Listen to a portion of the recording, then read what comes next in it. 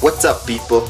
So a bunch of you asked me how I made this picture, so I put this video tutorial together to show you all the steps. Firstly, this is a photography trick called multiplicity. It basically means you take a picture of an object a bunch of times in the same frame and then move the object around in that frame. The first thing you're gonna need is a camera or a phone. The second is a tripod or anything you can mount your camera onto to keep it perfectly still. When taking the pictures, try not to move the camera. It would be best to use a soft timer so you don't move the camera when pressing the capture button.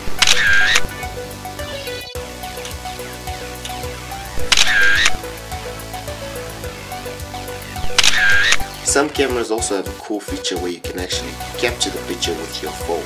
Okay, now to get down to editing. So first thing you gotta do is download a program called paint.net. Link is in the description below. So I'll just get started here. Open up my paint.net. Just click one, drag and drop it, press open, and then pick the rest of them and click add layers. And there you got them all set. So just deselect it right there. And what you're gonna want to do is start with the one with the most shadows, because you don't really want to remove the shadows. And with me, this is it right here. This little part, there's a bunch of shadows in there. So let's check it. So first thing you gotta do is put this one. You gotta pick this as your background, the one with the shadow. It's gotta be your background. So you bring it down all the way down here, and you pick your next one. You gotta just press this little tick here and then click the image. Take the eraser and make it a little bit bigger, probably 100 is pretty good. And then you can just erase the rest of the picture right here. And there I appear.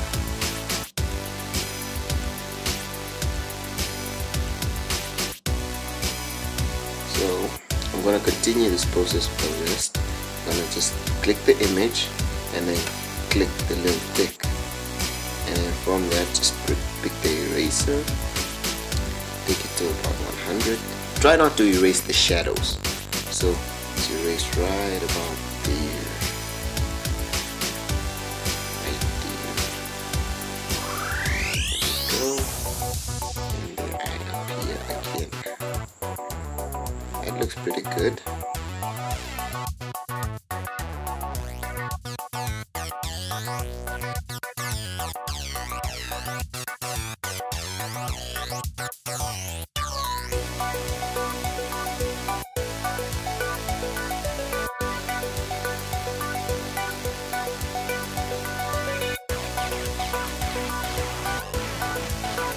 Just go back and click on that one. Go to File, click Save As. I'm just gonna save it to my desktop. And just click this. You can save both of them, the paint.net, so you can come back to it, and I think it's PDN, that's what they call it, and then JPEG file. So I'm gonna save. Press OK. Flatten it and it'll save it. Okay, now for the next one. This little trick, I actually want the shadow to be there without the body. What you have to do is you just have to take off your shoes very strategically. You gotta, slip out of them without trying to move them. I'm going to use this one for the bottom shadow right here, and then this one for the top. Basically, you just have to use erasers, you don't have to use anything else. 100. Just this. And boom, you're done. All smart. So yeah, you can just close up on this.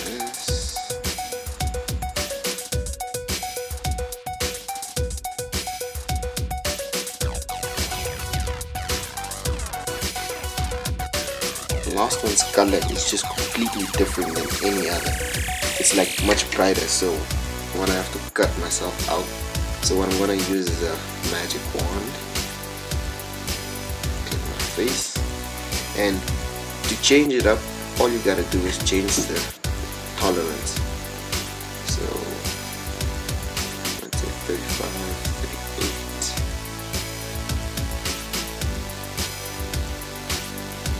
63 is a pretty good number. So I'm just gonna take this little ellipse or something. So I'm just gonna go ahead and click Control and then drag it and just continue selecting the unselected parts. Right there, right there, right there. Whoops. Okay, now for these mistakes right here, right? What we're gonna do here is just gonna press Control I. So now that my selection is inverted, I'm just gonna go ahead and select the parts that I don't actually want. The parts I don't want are selected. I'll just press delete and they're gone, and my picture is complete. Some of them you can make them more if you like. You can go all crazy with it if you really have time for that. So that's all from me. If you liked the video, give it a thumbs up. If you really liked it, go ahead and subscribe, and see you in the next one. Peace.